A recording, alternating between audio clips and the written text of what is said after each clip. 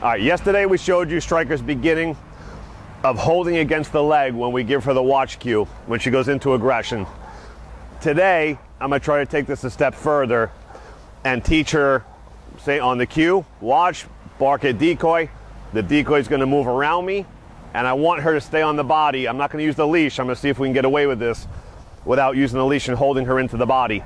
So, second step from yesterday, one was only one direction, bark, bark, bark, send.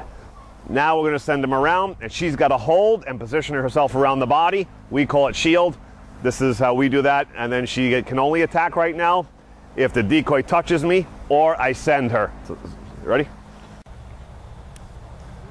You're gonna send her here, right? No, yeah, but you're gonna go all the way. Ready? Watch. Good girl. Watch. Watch. Good girl. Good girl. Watch. Ah, watch. Good girl. Bucking.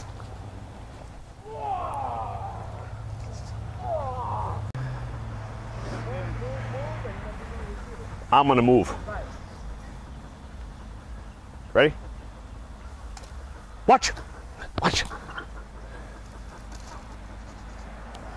Watch. Watch. Watch. Watch. Good girl. First, watch. Good. Here. Good. Watch. Watch.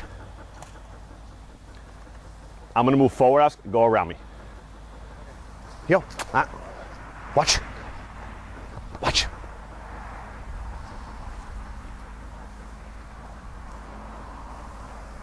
Good girl.